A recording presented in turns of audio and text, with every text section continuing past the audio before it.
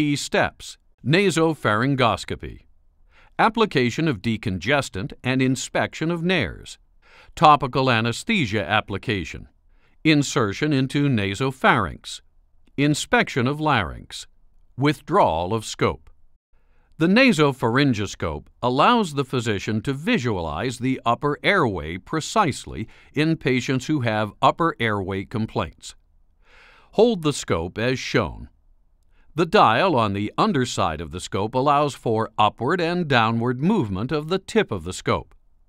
This up and down movement, combined with rotation of the scope, allows for 360-degree viewing of the airway. Apply a topical decongestant to allow the nasal passages to decongest and open. Inspect the nares to determine which side of the nose is the most patent to pass the nasopharyngoscope through for the examination. Use the tripod technique to hold the nasopharyngoscope on the face while inserting into the nares to add stability and avoid any undue trauma. The area marked by the arrow is the nasal passage along the floor of the nose where the scope should be passed to enter the nasopharynx. To prepare for the scope insertion, spray the nares with a decongestant solution. Then anesthetize the throat with a topical anesthetic, followed by application of the anesthetic into the selected side of the nose for scope passage. First, spray the anterior aspect of the nares, then insert the spray tip perpendicular to the plane of the face along the floor of the nose. As the patient holds their breath, apply the anesthetic to the deep aspect of the nose as the tip is withdrawn. Carefully advance the nasopharyngoscope along the floor of the nasal passage below the inferior turbinate.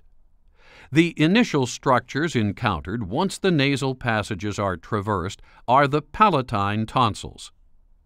Rotation of the tip of the scope with flexion laterally to approximately 90 degrees allows visualization of the eustachian tube openings and Rosenmuller's fossa.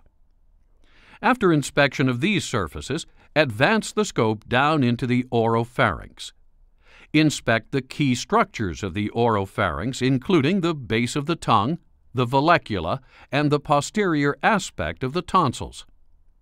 Having a patient extend their tongue out of their mouth allows one to visualize the vallecula.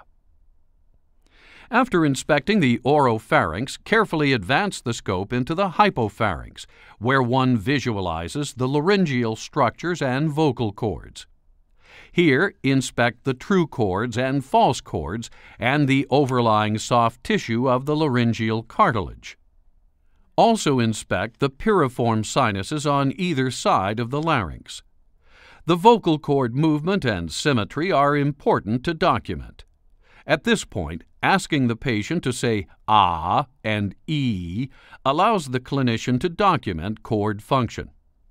Avoid touching structures of the hypopharynx with the scope, since this can induce laryngospasm. One can see clearly the movement of the arytenoid cartilage as the vocal cords are contracted in this example. Upon finishing the complete inspection, withdraw the scope in neutral position. This completes the examination.